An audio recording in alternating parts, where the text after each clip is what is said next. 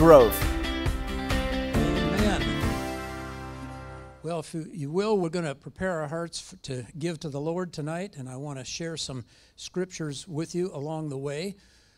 As you're preparing your hearts, keep in mind that you can text to give, you can use the envelope in front of you, you can use PayPal, and plain old cash actually works still. So there's many media by which you can give. Amen.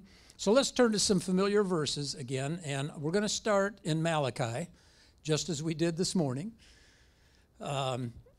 because I want to use this sort of as the ground base, and there was some things that Pastor Michelle was speaking on this morning that the Lord showed me I want to come back to. But just to refresh your memory, in Malachi 3, 10 and 11, and I've often said if your Bible doesn't open up automatically to Malachi 3, 10 and 11, then either it's a brand new Bible or it opens up to 2 Corinthians, one or the other, right? So this is one of the house scriptures. 10 says, bring all the tithes, how much? All the tithes into the storehouse, that there may be food in my house. And test me now in this, says the Lord of hosts, if I will not open for you the windows of heaven and pour out for you a blessing, there will not be room enough to receive it. I will rebuke the devourer for your sake, so that it will not destroy the fruit of your ground, and the vines of your field will not fail to bear fruit, says the Lord of hosts. And I hadn't thought of this before, but just putting all that together, bring all the tithes into the storehouse, and I'll rebuke the devourer. So don't bring the tithes into the storehouse and the devourer doesn't get rebuked. Amen? So be sure to make that connection. So what's he saying here is if we give in tithes and offerings, we're going to be blessed, right? I mean, there's a blessing coming our way. He provides abundantly, it says.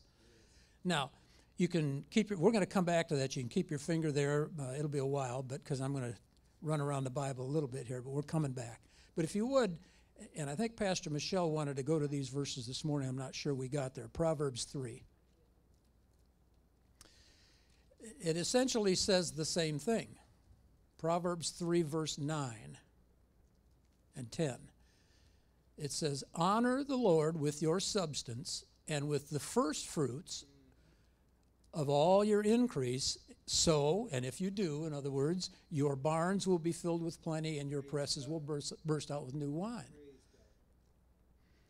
So, and then go over to Matthew 6. Let's see what Matthew 6 says about it. And verse 38. But seek first the kingdom of God and his righteousness, and all these things shall be given to you. And before that, he's talking about, where we don't bother, don't worry, okay? Don't take any thought about what are we going to eat, what are we going to drink, what are we going to wear, because the Father, your Heavenly Father, knows you have need of those things. So these three scriptures combined together just kind of tell me if we will just give to the Lord, it's almost a no-brainer. I mean, it's like almost a given. He's going to bless us. Amen? But let's carry it a little bit further. Let's look at and 6:33 says, again, this is Matthew 6:33, but seek first the kingdom of God and his righteousness, and all these things shall be added unto you, right?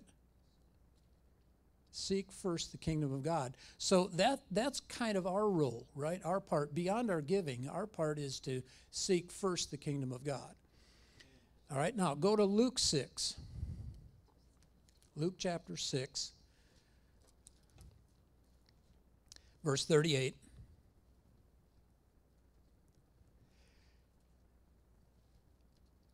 Went to Jason's Deli today. Had to work it in somewhere. This is the Jason's Deli scripture. Give, and it shall be, for those of you who don't understand, if you go to Jason's Deli and you get the ice cream cone, right? You just see how much ice cream you can load onto that cone, good measure, pressed down, shaken together, running over, right? That's where that comes from. Give, and it will be given to you, good measure, pressed down, shaken together, and running over. Will men give unto you? And then it says, for with the measure you use, it will be measured unto you. Now, there's two questions that Scripture raises in my mind. Okay? It says, first of all, give and it will be given unto you. For with the measure you use, it will be measured unto you. What is it? What is the antecedent here of that word it for you English majors? We talked about this a little bit Wednesday night. What does it refer to? And if I work my way back, the closest thing I can suggest that it refers to is where it says in verse 35 of Luke 6, love your enemies and do good and lend, hoping for nothing in return, then your reward will be great, and you will be the sons of the highest. And even before that, in verse 23, it refers to your reward being great in heaven. So give and it shall be given unto you means your reward will be given unto you. Amen? It's talking about your reward. Now, does our reward mean just financial abundance? Absolutely not. It's way more than just mere money. Right? All right, then this verse also suggests something else.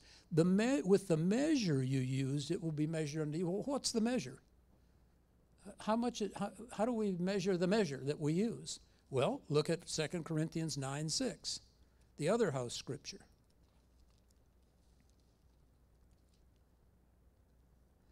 But this I say, he who sows sparingly will also reap sparingly, and he who sows bountifully will also reap bountifully. There are two different measures of sowing. So with the measure we sow, it will be measured. So we're going to sow bountifully or sparingly? I choose bountifully. How about you? And the Bible elsewhere, it says, in fact, just in that same chapter in verse 12, it says, the gift is accepted according to what a man possesses and not according to what he does not possess. So sparingly and abundantly depends on what you possess. It's not compared to somebody else, right? Okay, so the same measure relates to the extent of our sowing. And then it says, let every man give according to the purposes of his heart, not grudgingly or out of necessity, for God loves a cheerful giver. So our role, in terms of what we do, we honor the Lord, we give unto the Lord, we seek first the kingdom of God and all his righteousness, right? And here we give cheerfully, and then what? God is able to make all grace abound toward you, so that you always, having enough of everything, may abound to every good work. So the reward that we're talking about, this clearly indicates to me, we're talking about grace and enough of everything and every good work, implies to me that the reward is way more than just what we have need of, that the Father knows we need, or what are we going to eat, what are we going to wear, right? It's more than that. So our sowing may be in when you give into the offering tonight, your sowing may be in the form of money, but remember, that's just a medium of exchange that we use in our economic system, okay? But it goes in to the kingdom of God, the kingdom system, and the reward comes back as a kingdom reward. Amen. And that includes all of the financial needs that we have, and then way more. And then Matthew 6, go back to Matthew.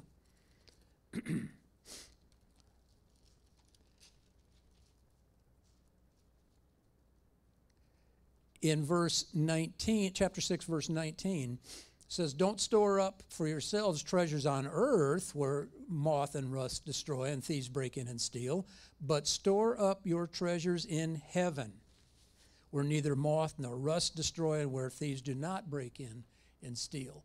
Now, we're not making monetary deposits into heaven. God doesn't need our money, but we are making deposits in heaven when we, according to 2 Corinthians 9, 8, and 10, we have every grace, every good work. We have fruits of our righteousness. Back there in Malachi, it talked about that we would have a blessing. We are blessed, Amen?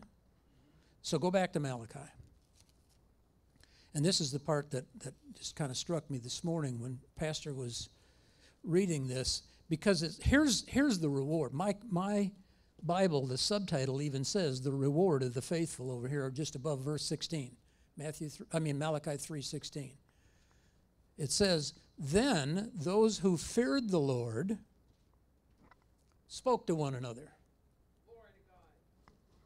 Are we talking right now? Or can we talk? Let's talk to one another about this. Okay, do you fear the Lord? Amen. The way she read it this morning, those faith builders spoke to one another. Amen. The Lord listened. He heard him. And then here's the reward. A book of remembrance was written before him for those who fear the Lord, have reverence for the Lord, have faith in God, and those who esteem his name. And then look at verse 17. They shall be mine. What greater reward can there be than that? They shall be mine, says the Lord, on the day when I make up my jewels. Okay, so each one of you is a gem. Hallelujah. You're a jewel before him. And he says, I will spare them as a man spares his son who serves him. And then you will again discern between the righteous, there's righteousness again, and the wicked, between one who serves God and one who does not. So there's our reward. There's our treasure stored up in heaven.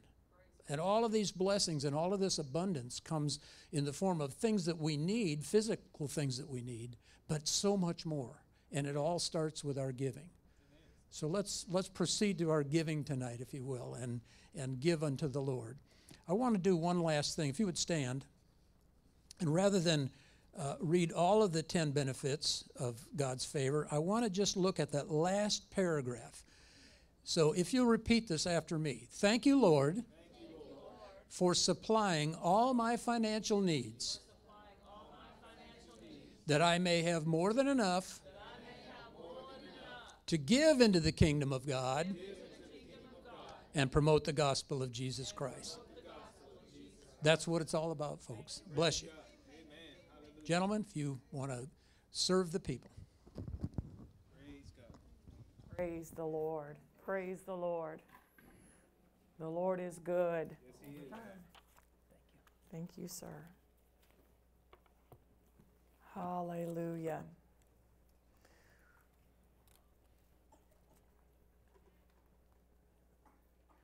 If you would please join me in the book of Ephesians chapter 6.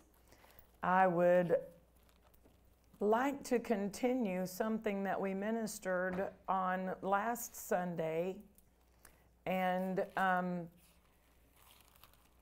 it's one of those areas that you've got to lay deposits of it. You've got to come in and you've got to lay down some principles and chew on it for a while and come back. Ephesians chapter 6, we're going to give our attention to verse 10. Ephesians 6:10 says, finally, my brethren, be strong in the Lord and in the power of his might. Strong in the Lord, being separated from the power of his might. We want to be strong in both areas, in both avenues of our walk with God. We want to be strong in our relationship with him, in our connection to the life of God and the characteristics of God. And then we also want to be strong in the power of his might, which would represent the anointing and the flow of ministry gifts and operating for his glory.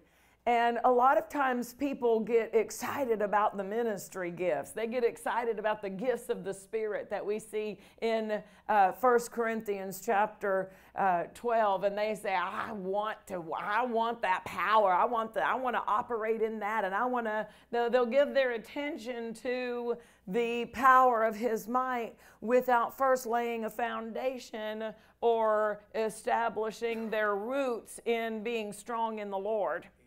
And of course, it is not a prerequisite for operating in any of the gifts to wait until you've been a number of years under the Word. We see there were people in the book of Acts who, when the Apostle Paul came and he asked them, have you received the Holy Spirit since you believed?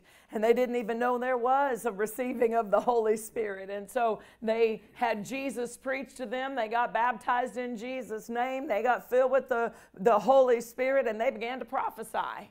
And just having received Jesus and establishing that as their salvation, they immediately, so it's not a prerequisite, but for us to have longevity in ministry, for us to have longevity in life, it's important for us to establish. And I use the example of the story that Brother Hagin said to many of the people who were involved in the days of what is referred to as the Voice of Healing days. That's a phrase that Brother Hagin used a lot to describe it. And he was talking about the healing wave that went through the United States of America back in the late 50s and early 60s. And he even mentioned that it was so easy for people to get healed, that it wasn't just the preaching. Sometimes they got healed during the singing. It was something that God was doing. But Brother Hagin began to minister to those people who were on the forefront of that move. And he said, if you don't get rooted in the Word, I'm going to outlast you all. And, you know, he had healing in his ministry as well. But what he was telling them is it's not just the gifts. What you're seeing in those tent meetings and in those healing meetings was a gift of the Spirit. It was operation of the anointing. It was the Holy Spirit at work. And what he was telling them was the Word is what's going to keep you, and the Word is what's going to keep your ministry grounded. And that's why if you do any church history to recognize during that era, there were some people that were so mightily used of God. Miracles, blind eyes open. I mean, creative miracles. Eyes created in heads that didn't have eyes. In babies that were deformed. Supernatural. And yet those same people didn't have longevity in ministry. And then sometimes it brings a mark. Because people say, well, look how great they were used. Look how mightily they were used. And how could that happen to them? How could they die the way they died? Or how could their ministry end up the way that it ended up? And the people who wonder don't recognize the difference between being strong in the Lord and being strong in the power of His might. That it's not one or the other that we're supposed to choose. It's not saying, well, I choose to be strong in the power of His might, but I don't want to take time to develop being strong in the Lord. No, we need both developed in our lives. And we've got nothing better to do with our lives than to be strong in the Lord and in the power of His might. And so as we look at this, I want to read to you from the Passion Translation. It says, be supernaturally infused with strength through your life union with the Lord Jesus. I like that. It's talking about your born-again spirit accessing the life of Jesus that is available because you are born again and living out of that flow. Amen. Jesus used the description of a vine and branches to describe the life we are to live. He said, I am the vine and you're the branches. And that is an indicator of where we are to get our strength. We are to depend upon the vine, the source for our ability in this life. That we are not to live anymore. I appreciate how the Apostle Paul said in one place, he said, you are acting like mere unchanged men. And that's the Amplified Translation. He was talking about the fact that they were carnal. There was envying. There was strife. He said, I should be able to speak to you. You should be teachers. I should be able to speak to you as mature. But then he made that phrase, he said, you are acting like mere unchanged men. Well, that indication to me says that I have been changed. I am not a mere human being. I am alive with the life of God. Like Galatians chapter 2 and verse 20 says, I'm crucified, but nevertheless I live. But it's not I that live, it's Christ who lives in me. I'm not living out of my personality. I'm not living out of my ability. I'm not living out of my natural human strength. I am living out of Christ in me, the life that is in me because of my union with Him. And this is involved in walking in the Word. It's involved in walking in love. All of these different phrases to say how we behave ourselves or how we deal with things in our life, walking in love, walking in the light, walking in the Word, all of these things are actually indicators that we are living out of the Spirit, being strong in the Lord, strong in our union with Him, strong in our relationship with Him. Galatians chapter 5 discusses the fruit of the Spirit. And remember my definition for you. It is not just fruit, because I don't want you thinking peaches, bananas, apples, and pears. I want you to be thinking about that which is produced in your spirit. Now, in the King James Version, it is capitalized. But if you recognize that word is the same when it's talking about your born-again spirit or the Holy Spirit. There's only one word in the Greek language, and so you have to, by the context, determine if it's talking about the Holy Spirit or your spirit. Now, my take on this is this. The Holy Spirit lives in my spirit anyway. So why make a dividing line and say, well, this is talking about, why not go ahead and include the idea, the Holy Spirit dwelling in my spirit is where this fruit is being produced, because He lives in me, in my spirit. And so, but another indicator that Brother Hagin gives is that he says, we know it's talking about the human, born again human spirit, not the human spirit that's not been born again, that's death ruled, but the born again spirit, because that fruit is on the branch. The fruit's not on the Holy Spirit. The fruit's on our spirit because we're the branch. And so that helps us to recognize, but still, the Holy Spirit lives in us if we're born again. Amen. And so let's not leave Him out.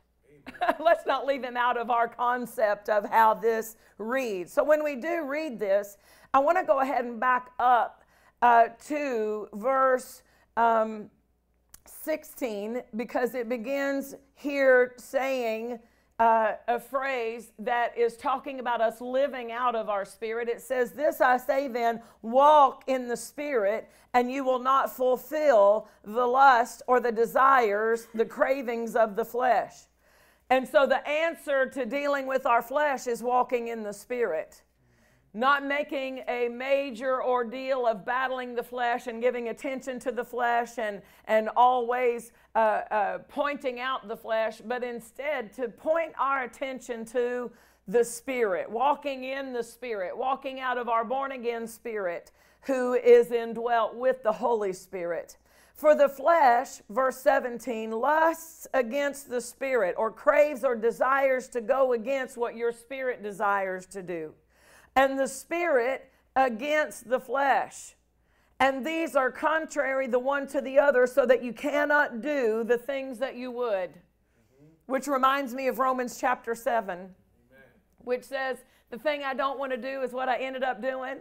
And the thing I didn't want to do, the thing I did want to do is not what I ended up doing. Why? Because the I is the Spirit. What I wanted to do was walk in the Word, walk in love, walk in the Spirit. And in Romans chapter 7, he's not telling us that we are destined to live that battle, because he brings it to a conclusion. He says, who shall deliver me from this body of death?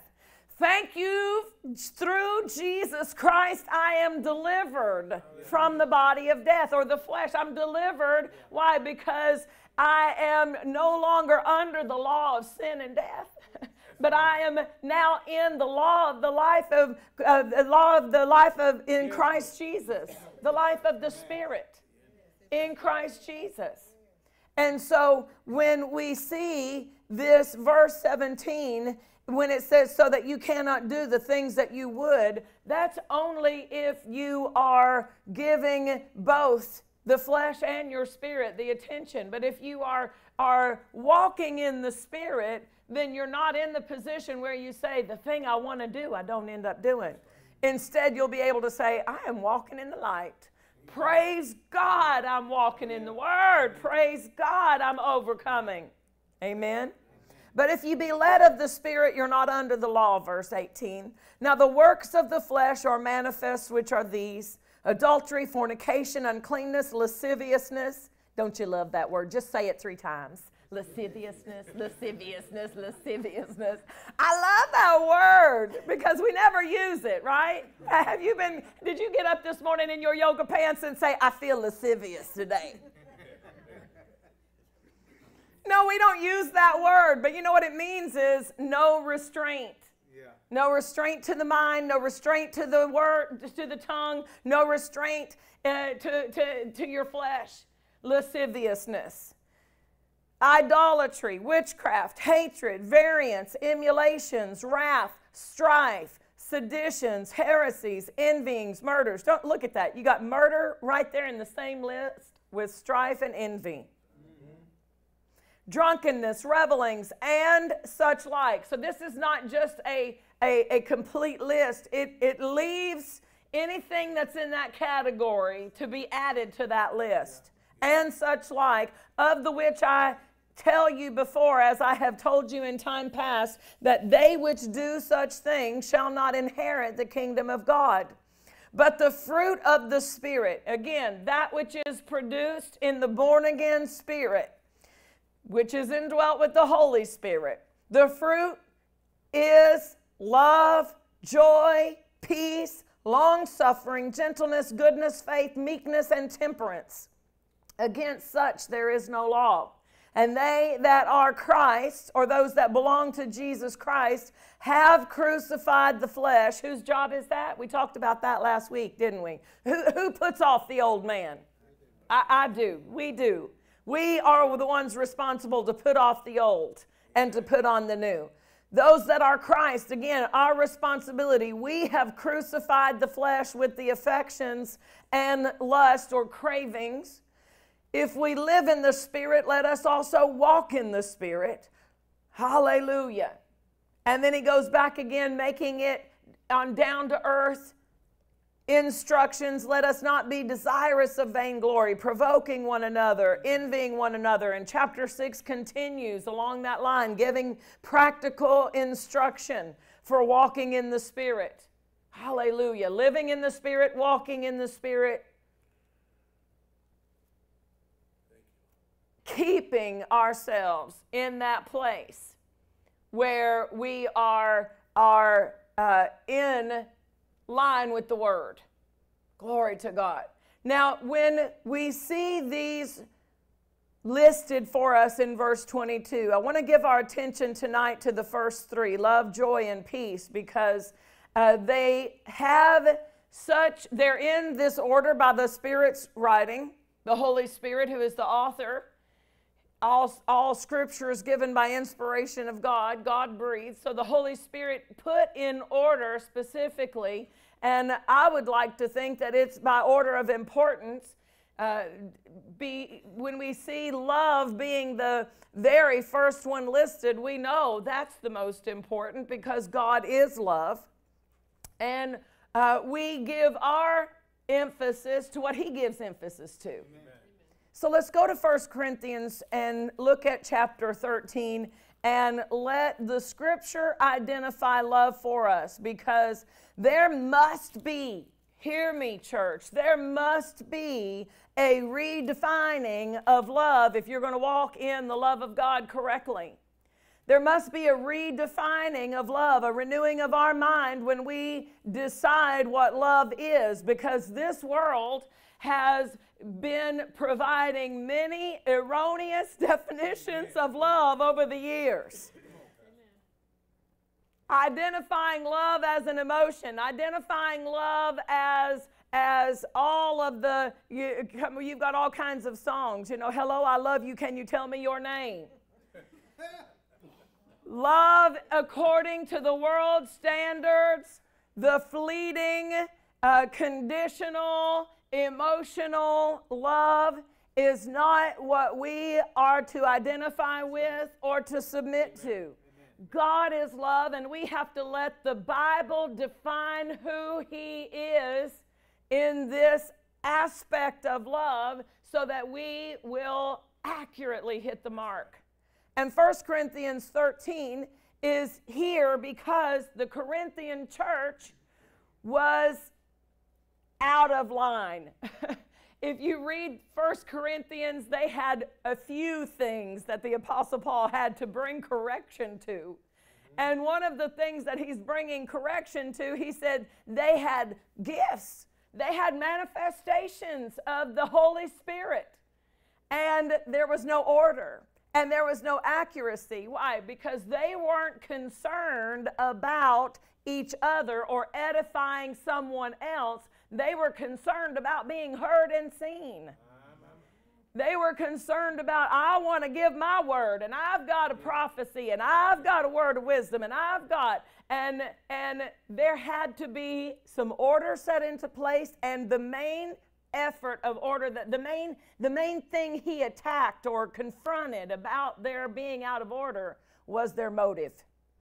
And in chapter 11, he said that it was part of it, a part of why they were missing it where communion was concerned. He said, you're setting people and making a difference between people who don't have the right kind of food to bring to communion. They weren't discerning the Lord's body in the sense of discerning brothers and sisters in Christ. And they were walking out of love.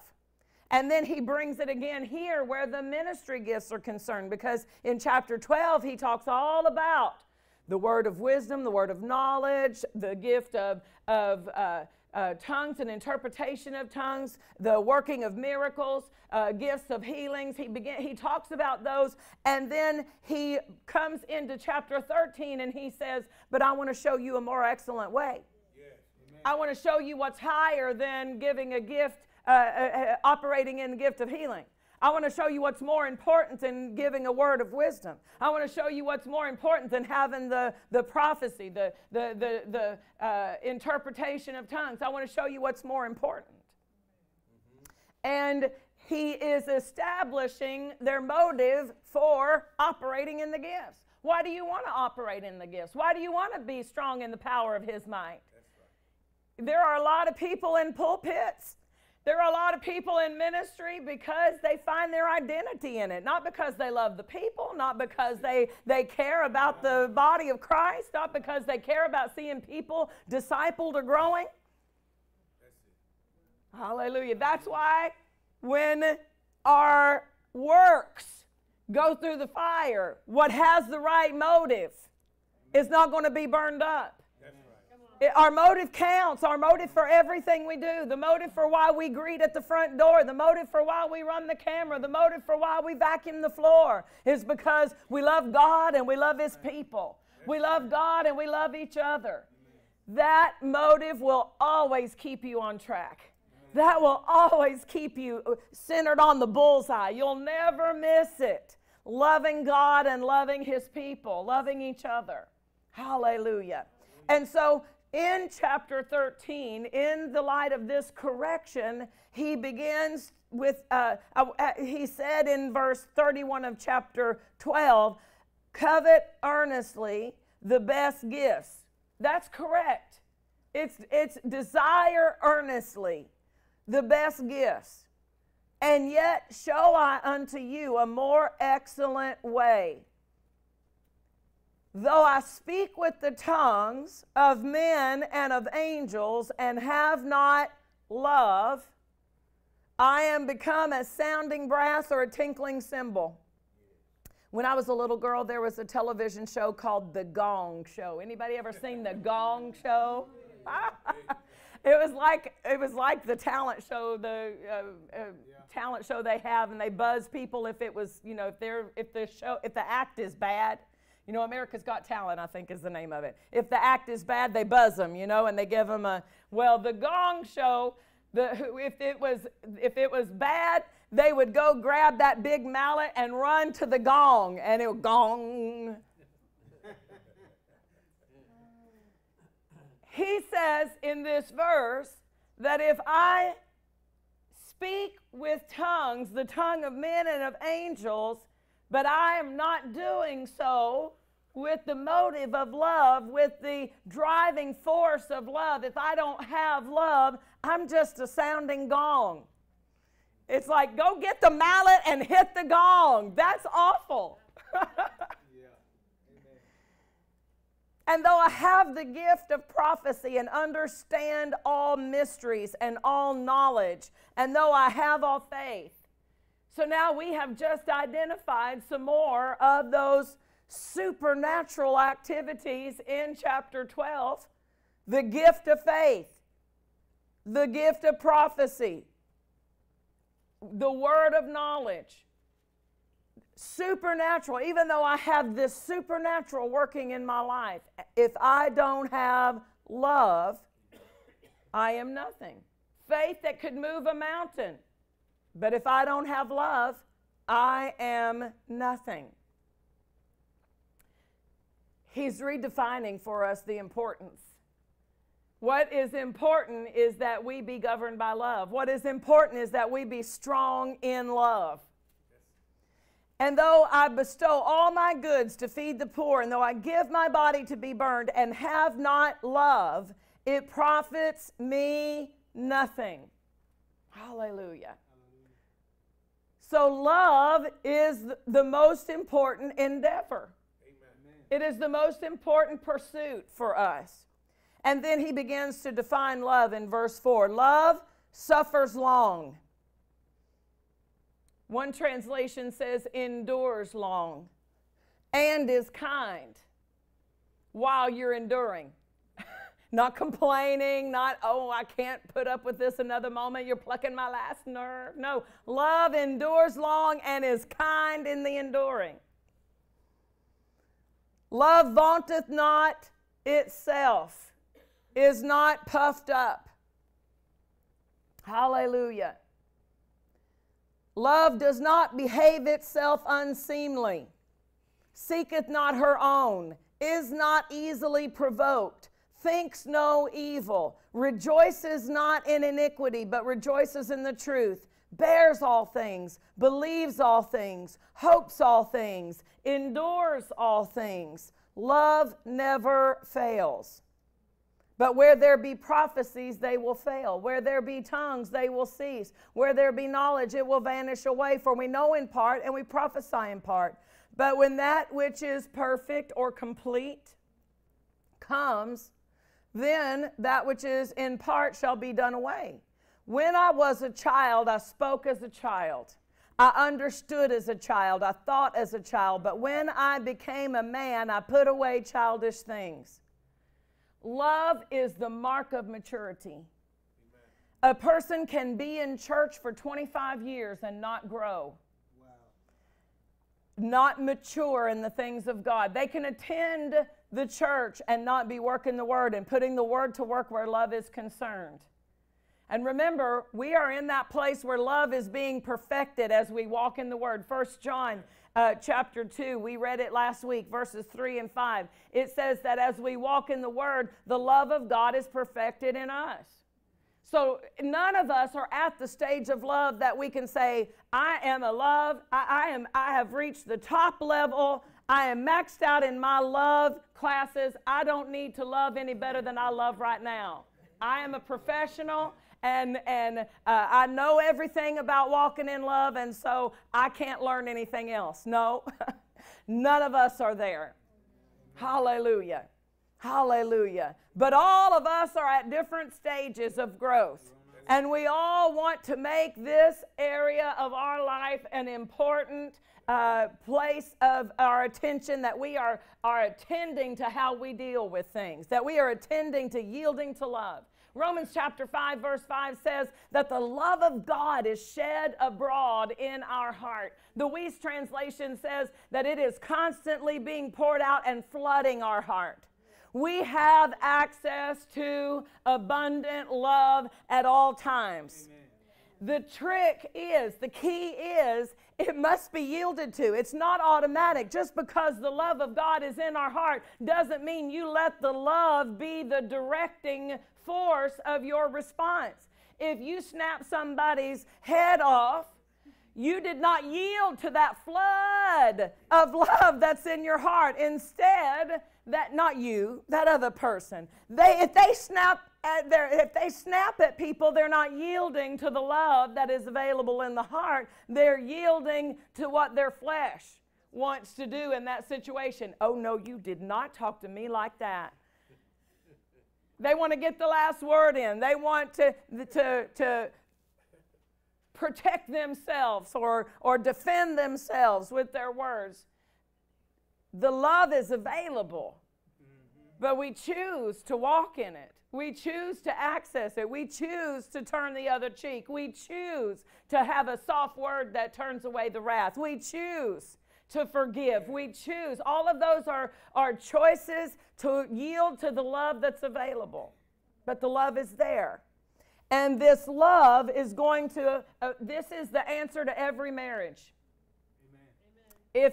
If we yield to love, our marriages are affected by that love of God. Our interaction with our family, our interaction with our boss, our employers, our fellow employees, every aspect of our life will be affected by our love walk. Amen. Hallelujah. And you will never stand before God and say, my life was worse because I walked in love. It won't happen. You'll never say, when I started walking in love, everything went south and my life fell apart. Amen. You're never going to say that. Amen. Instead, you'll be able to see, I didn't feel like forgiving, but I did so because the love of God constrained me to forgive them. And look what the Lord has done. Amen. It will always cause your life to turn out better. Amen? Amen. And so love is important. And then he says this, he says in verse 13, now abides faith, hope, and love, these three, but the greatest of these is love. Now, we are a faith-building church. That's the assignment on this church. Our emphasis is on teaching principles of faith because that's what God called us to do. But faith works by love. We have to also have a strong teaching, a strong foundation of love, because you can have the greatest instruments, but if they need electricity to run, it's not going to profit. They won't function without it. And we can have the greatest faith. Like he said in verse 2, if you have enough faith so that you could remove mountains. If I don't have love, it's just unplugged. It has no power supply to it. Amen. Love is the power supply to every area of our life, and most importantly to our faith. Hallelujah. So in chapter 14, verse 1, he says, follow after love. Remember that previous verse, there wasn't a disconnect of chapters in the original. He says, the greatest of these is love, so follow after love. Amen. The greatest of these is love. So what's your assignment? Follow. Follow. And this word is a word that would indicate the way a hunter tracks its prey. I mean, it is a word that indicates, have you ever seen those old westerns and they would have the Indian guide who would be able to get down and say there were 3 men on horses and one of the horses is lame? And he could read all of the different prints in the sand or whatever, what they're tracking. They're hunting down. They got the posse out. They're going after they're hunting them down. And that's the word describing this word follow. Hunt it. Wow. I mean, start tracking. Yeah. Start tracking. Oh, I need some signals. What would be the love response in this situation? What would be the thing that is going to put me in the flow of love? I'm tracking it. I'm hunting it like a hunter is hunting the prey. Follow after love. The one translation says, be constantly pursuing and earnestly endeavoring to acquire. Be constantly pursuing love. Brother Kenneth Copeland, he said, the greatest thing you can learn is learn to love. Hallelujah. Brother Hagin said, everything that God did, he did by faith, but he did it because of love. Hallelujah. Hallelujah. Be constantly pursuing and earnestly endeavoring to acquire God's love in every situation. It says follow after love and desire spiritual gifts, but rather that you may prophesy. Why? He goes on to explain why prophesying is important, because it edifies the church. It edifies. He said, desire that because it's going to bring strength to others. Mm-hmm. Why? That's a love motive. Amen. That's a love motive, that I want to do this because it's going to help other people. Amen. I want to strengthen the others. And that love motive will always keep us on track. Hallelujah. The Message Bible of verse 1 says, go after a life of love as if your life depended on it, because it does. Go after a life of love as if your life depended on it, because it does. Hallelujah. Hallelujah. So love then needs to be at the forefront of our endeavors, the forefront of our what we're reaching for, what we are desiring in our life. And I was working on a transcript for Sister Jeannie. And in it, she was telling her testimony. It's my favorite CD of hers. It's called My Supernatural Encounters with God. And in it, I told her it's really a story about how God led you to love, to receive the love of the Father, because she had lost her natural father and someone had told her that it was God who took him. And so for a long time she just didn't want anything to do with God. And then when she did receive Jesus as Lord, she still wasn't open to God as her father in that. And so these encounters that she had with him helped her to open up and to receive the love of God. And during one of them, she said, I began to pray, Lord, help me to receive your love.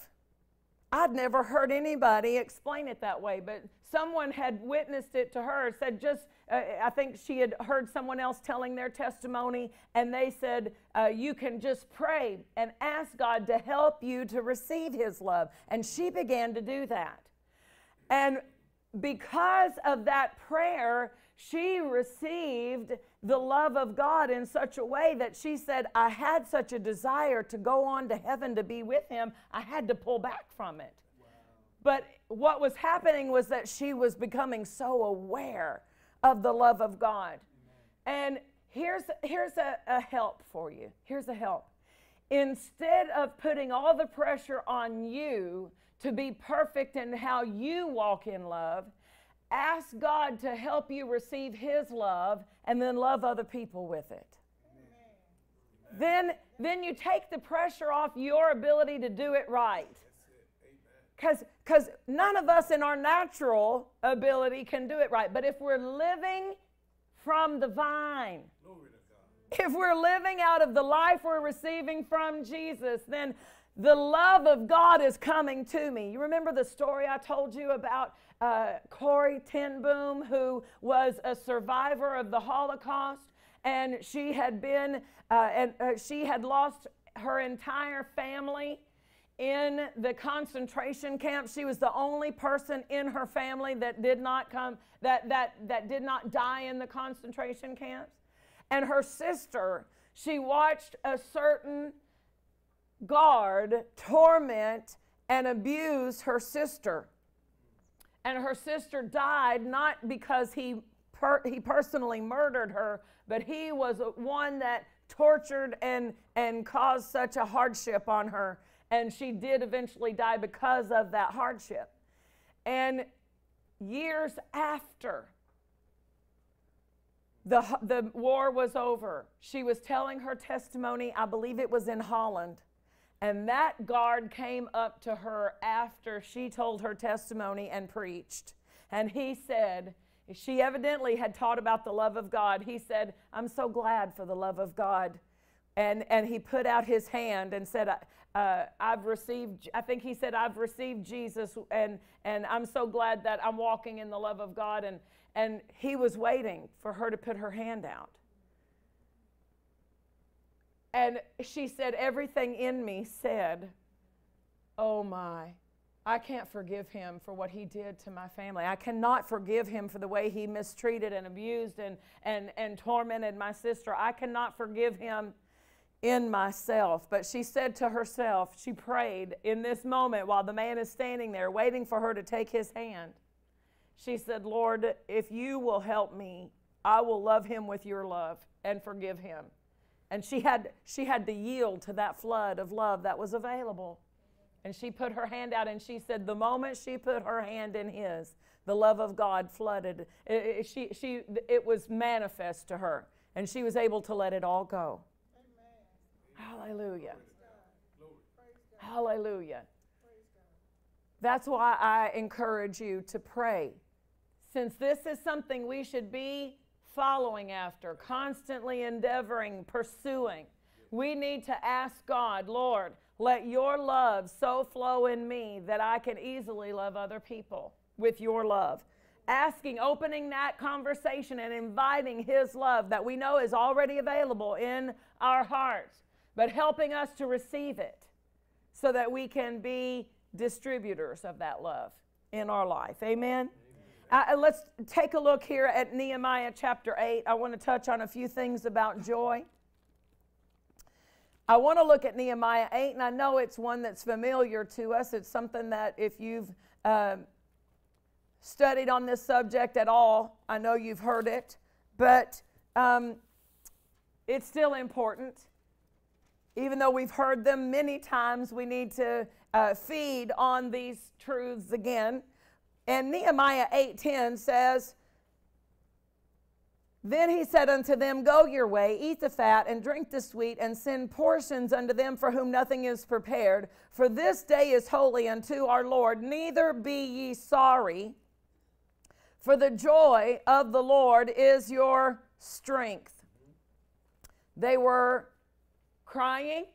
They were sorrowful because of what they heard as the scriptures were read, how far they'd missed it evidently. Things that how far off they were from God's word. They were sorrowful, and he said, don't be sorrowful. Don't be sorrowful. This is the time to celebrate. This is the time to rejoice. When it's referring to eating the fat, drinking the sweet, sending the portions to them, he's talking about preparing a celebration. Amen. Talking about this is a time for feasting and celebration.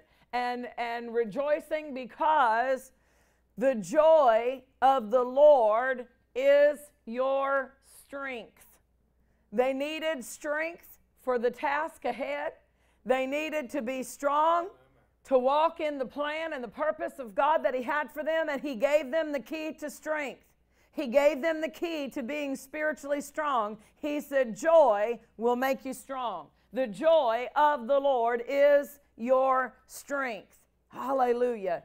The Expanded Bible says, don't be sad, grieve, or mourn, because the joy of the Lord will make you strong. The joy of the Lord will make you strong. Hallelujah. Now, joy, again, is not an emotion. We do not have the same definition for joy that the world has. The world takes joy and puts it in the same category with happiness. But happiness is based on what happens. It comes from a Latin word, hap, the root word of that, and it's talking about the situation, the circumstance, what occurs that invokes that joy or invokes that feeling. But joy is not a feeling. Love is not a feeling. We're talking about walking in spiritual forces here. We're talking about walking in spiritual flows. We're talking about the flow of the kingdom, which is righteousness, joy, and peace. We're talking about living from our spirit, living out of the inner man, living out of the real you, the you in Christ, the you that's been born again, the you that's a container of the life of God, the glory of God in this earthen vessel, that part of you that is alive unto God, born of God. Yes. Living from that you, living from that inner man, the hidden man the Bible refers to. Living from our spirit requires us to have love as the governing flow of every action and requires us to have a fullness of joy to maintain our strength. Hallelujah.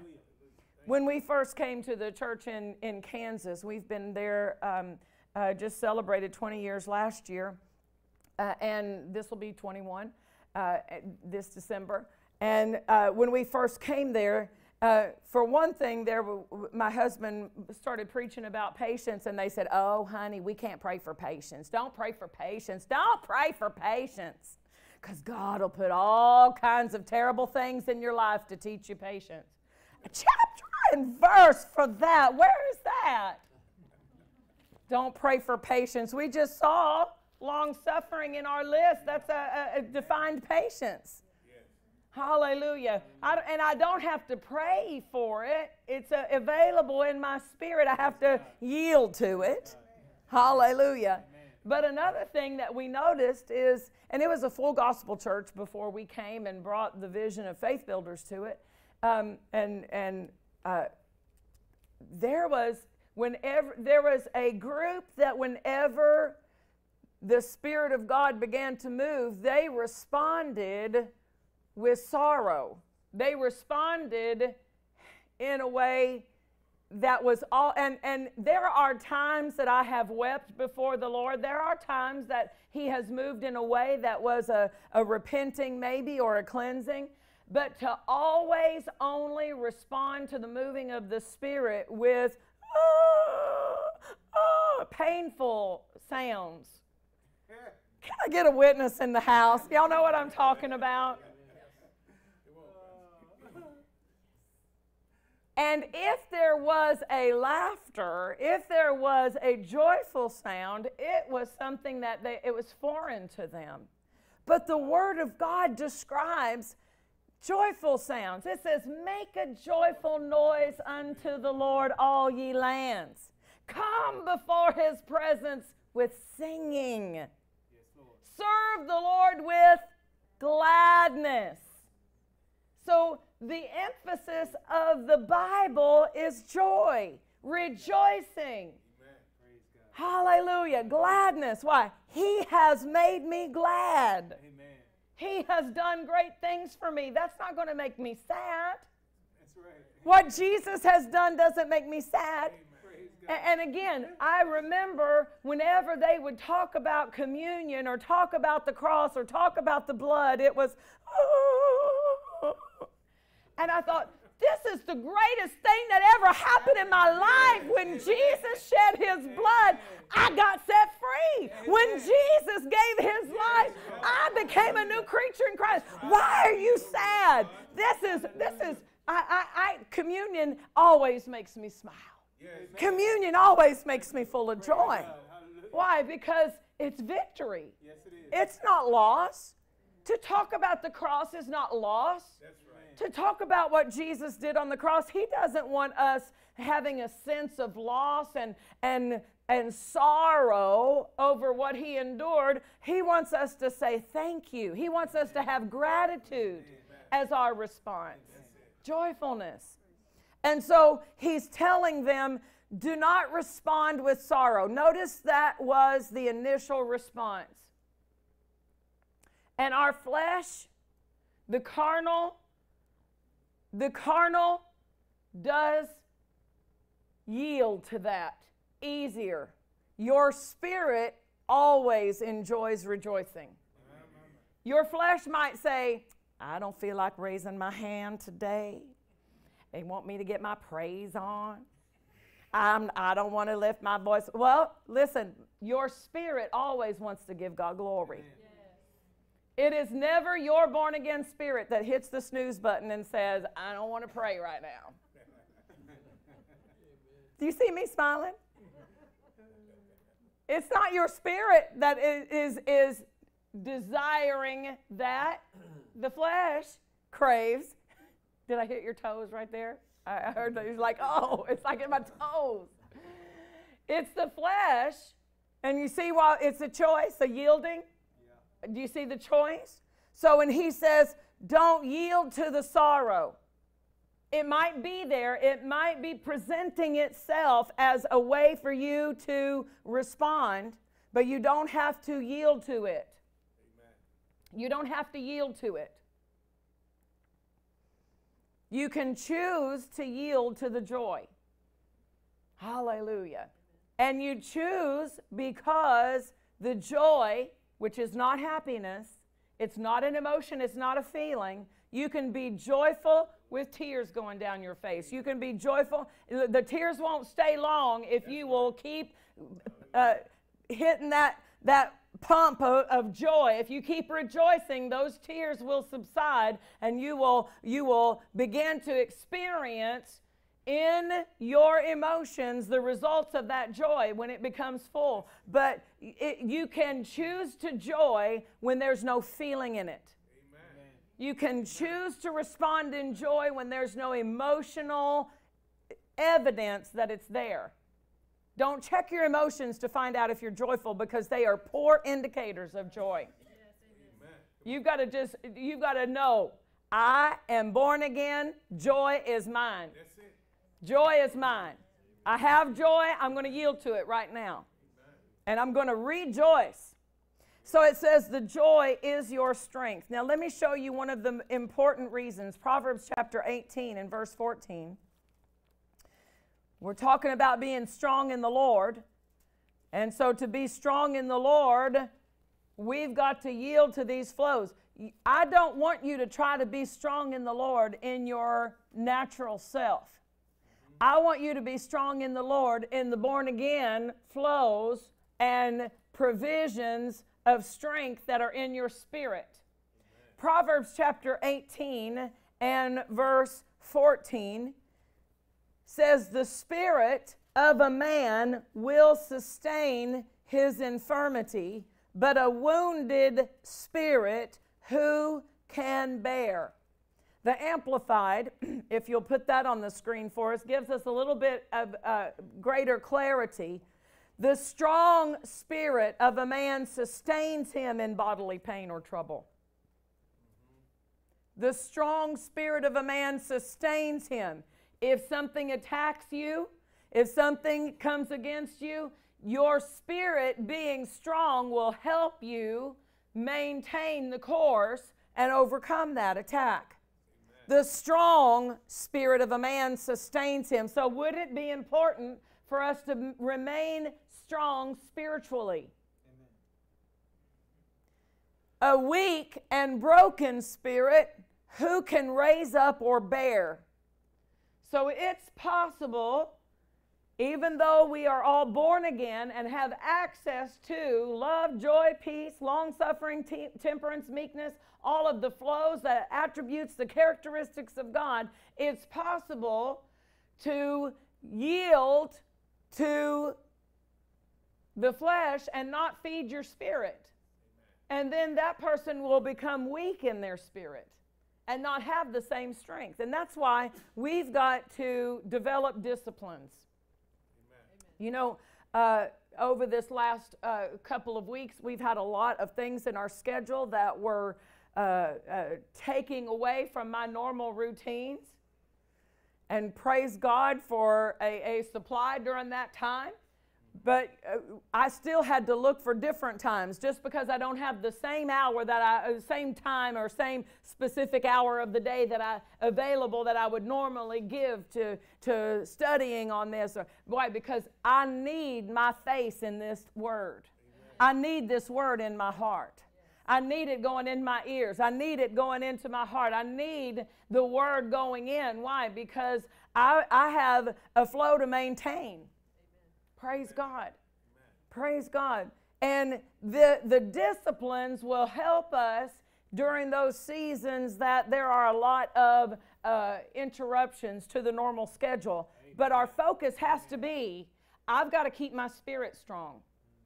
I've got to do what is necessary. And the spirit cannot be strong without a steady flow of the word. The word is food to our spirit man. Just like natural food gives nourishment and strength to your physical body, this is the food your spirit needs to remain strong, to keep a strong spiritual immune system. Amen. Hallelujah. And it also affects our physical bodies. He says the strong spirit of a man will sustain him in a time of bodily trouble. Hallelujah. The word is medicine to all of our flesh. Amen. The Expanded Bible says the human spirit can get you through sickness, but no one can live with a broken spirit. The human spirit, and we're talking about the strong spirit, can get you through sickness. Hallelujah. So this gives us an indication, not just for the physical effect of our health, but for every aspect of our life. You can deal with any difficulty if you have a fullness. You can deal with it much easier when you're strong than just suffering through and tying the knot at the end of the rope and trying to hang on. Amen? Amen. And lastly, let's talk about peace as we conclude here. And I want to look at the words of Jesus in John chapter 14 and verse 27. Thank you, Father. Thank you, Lord, for your peace. Thank you, Lord, for your joy, which is our strength. Hallelujah. Thank you, Lord. Thank you, Lord. We worship you. Would you just lift your hands and worship him for a moment? We worship you, Lord. We give you praise.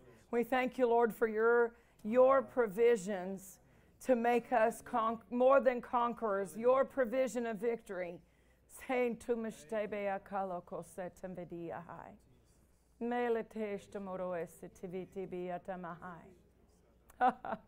Thank you, Father. Thank you, Father. Keso shte mala isente ama le noma ishtebe kolo esitive aba olo esentenemi ama eseahai. Hale indiandaba okoshente amba eseanteneme ahai. Ala kise tabori ambahai. Eriate esentenomaya kushte amahai.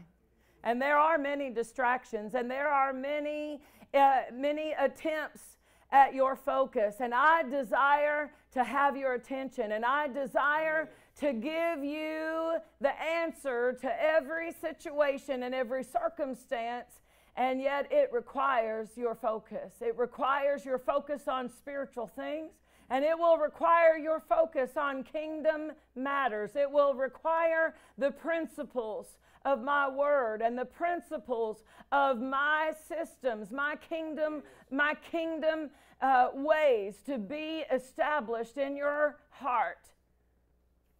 Guard your attention. Guard your attention. Guard your attention. Hey, so tabashta bahaya, letesita bahaya. Mediambako somba ketetea mahai. Thank you, Lord. Thank you, Lord. Thank you, Lord. Hallelujah. Thank you, Lord. Thank you, Lord. Hallelujah. Amanda, I want to pray for you, honey.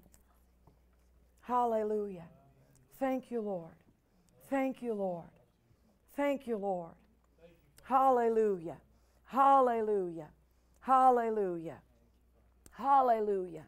Hallelujah. I'm going to pray for your steps. Steps that are ordered by the Lord. Steps that are ordered by the Lord. Steps that are ordered by the Lord.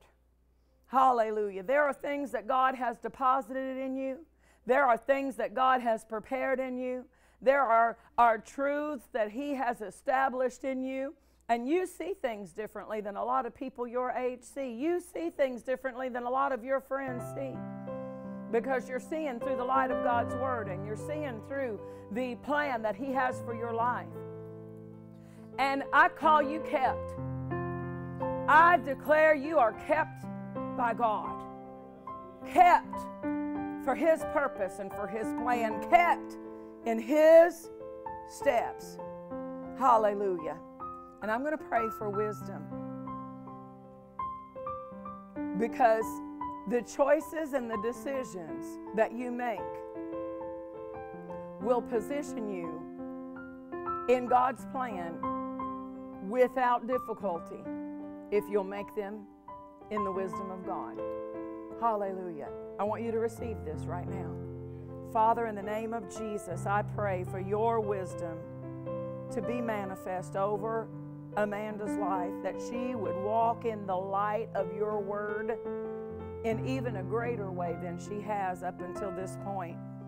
Father, that there would be a recognition in her heart about the importance and the weight of her decisions.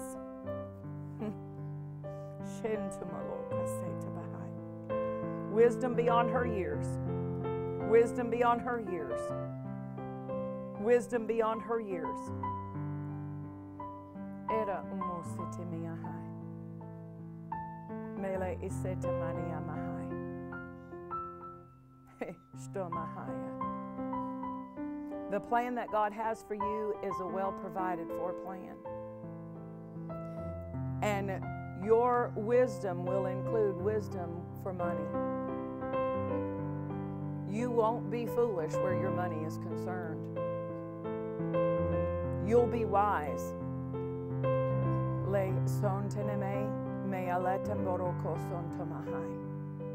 Hallelujah. I want to pray for a fresh infilling. Lift your hands and just let the Holy Spirit minister to you. Fresh. You've received, but you haven't always yielded to Him in the way of letting Him minister through you, speaking in tongues. And this is the key to your wisdom.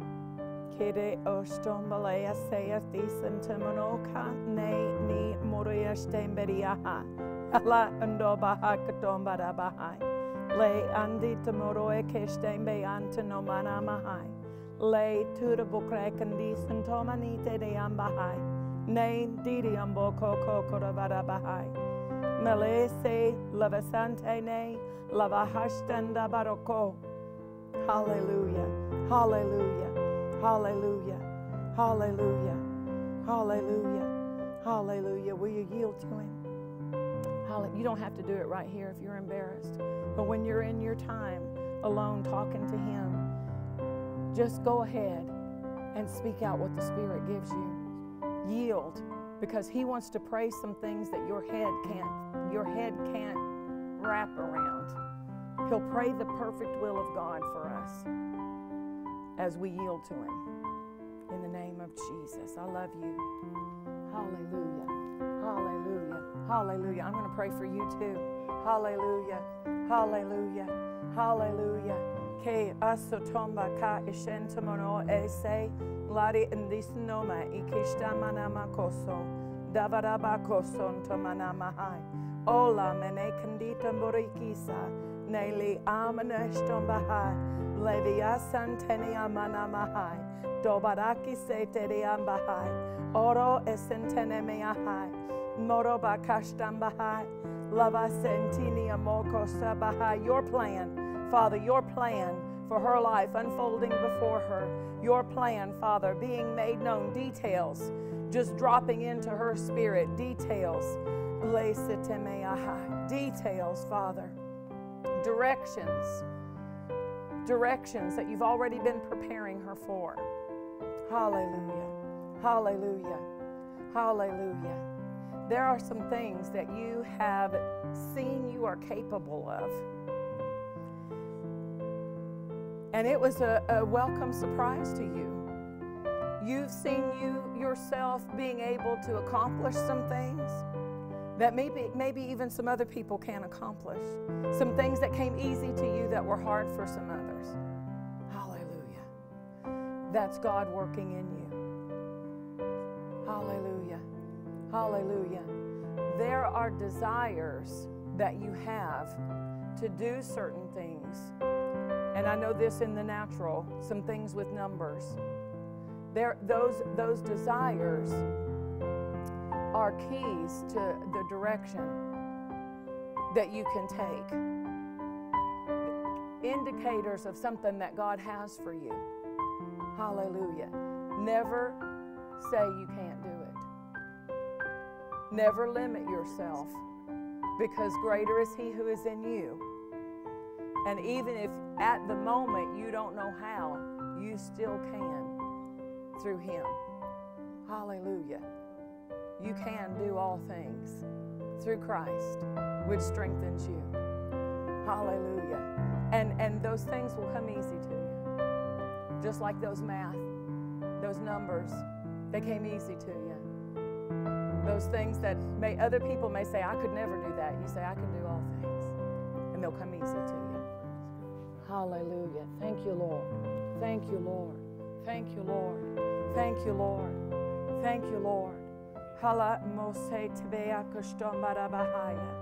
Meria bakoso mariandente meahai. Lady amborokose tabakiashtamahai. Thank you, Lord.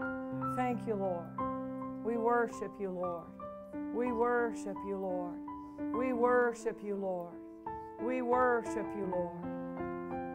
We worship you, Lord.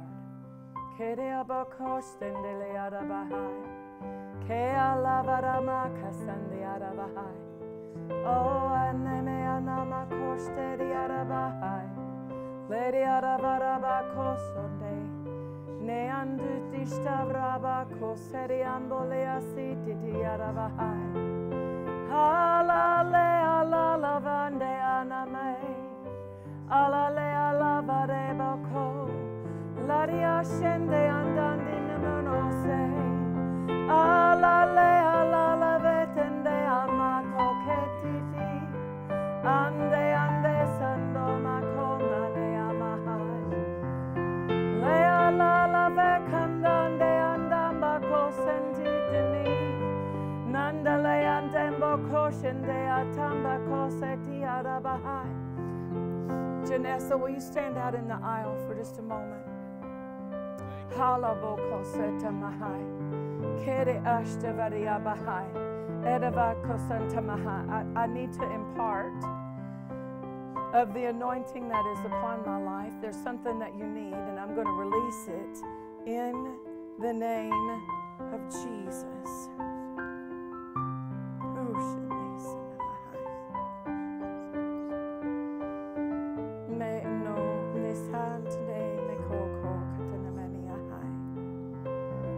Mala is honda mane komrole setabaroko shtamahai. Mara ndo ne santneme koma andema lay neniahai. Mara ndo santamani ahai. Mele atende mahai. Mele inde santamani ahai. Thank you, Father. Thank you, Father. Thank you, Father.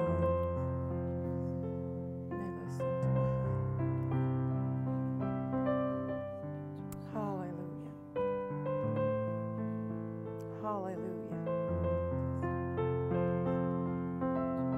And the blessing of the Lord is the governing force. The blessing of the Lord. The blessing of the Lord. The blessing of the Lord repositions you in that circumstance. The blessing of the Lord fortifies and strengthens and puts you over. Puts you over. I call these hands blessed. Blessed in the name of Jesus. Blessed is the work of these hands. Hallelujah. Thank you, Lord. Thank you, Lord. Thank you, Lord. Hallelujah. Hallelujah. Hallelujah. Hallelujah. Sister Evelyn, I just want to pray healing over your body. Hallelujah. Father, in the name of Jesus,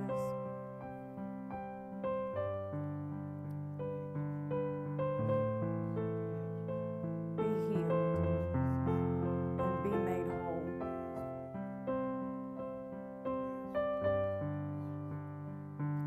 Jesus. Hallelujah. Hallelujah. Hallelujah. Thank you, Lord. Thank you, Lord. Thank you, Lord. Thank you, Lord. You're so good to us, Lord. You're so good to us, Lord. You're so good to us, Lord.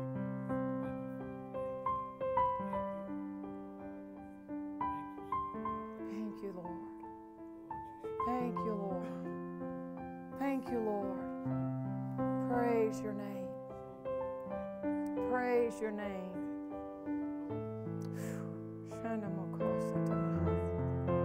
We love you, Lord. We love you, Lord. We love you, Lord. Praise the Lord. He's so good to us. He's so good to us.